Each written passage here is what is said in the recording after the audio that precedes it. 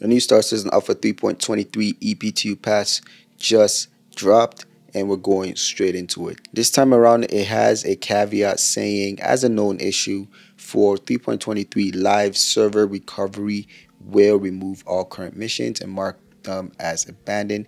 This will not reduce reputation when this occurs. This could cause a few trespassing issues in locations like UGFs. This is not the intended final outcome for missions, and recovery and further changes are coming in a later release. So just make sure you park your ships in a position where the turrets cannot shoot your ship when you're going to do underground facility missions. Alright, so let's continue on. So for features and gameplay, under the gameplay category, they reduced unlawful salvage mission buy-in price.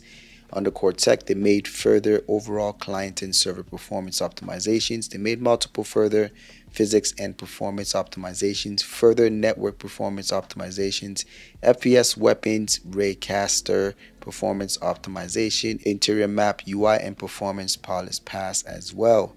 They also have a few bug fixes with this one. They fixed an issue where players can fall through planet terrain by turning off engines and getting up from the seats in a landed vehicle. They fixed an issue where AI shoot through players and neutral AI to hit their target.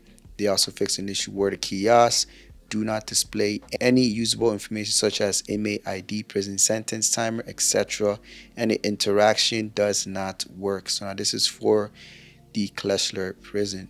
They also fixed an issue where the player occupying the co-pilot seat in the vehicle can block the pilot from switching between nav and SCM. So now this is for multiple vehicles. They also fixed an issue where eliminate specific objective marker does not update with the target's location even though it has been spawned.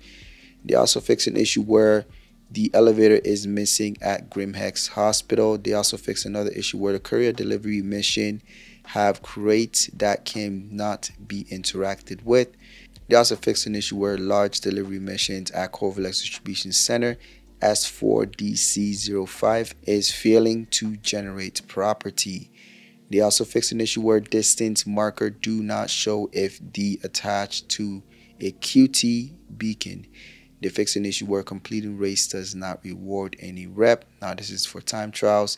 They also fixed an issue where ADS clips to larger heavy armor in EVA and prone poses. Along with this is one client crash, one server crash, a general Vulkan client crash, an Nvidia specific Vulkan client crash, an AMD specific Vulkan client crash, and a backend service crash fix.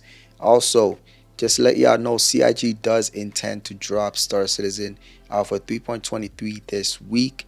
Whether this is going to be the candidate, we'll have to see. But with this week's Inside Star Citizen, it's going to be all about 3.23 and with all the features and new additions in the game. So most likely 3.23 will drop during ISC's release or before that. You guys already know what to do. Leave a like, subscribe. I'll catch you guys on the next video.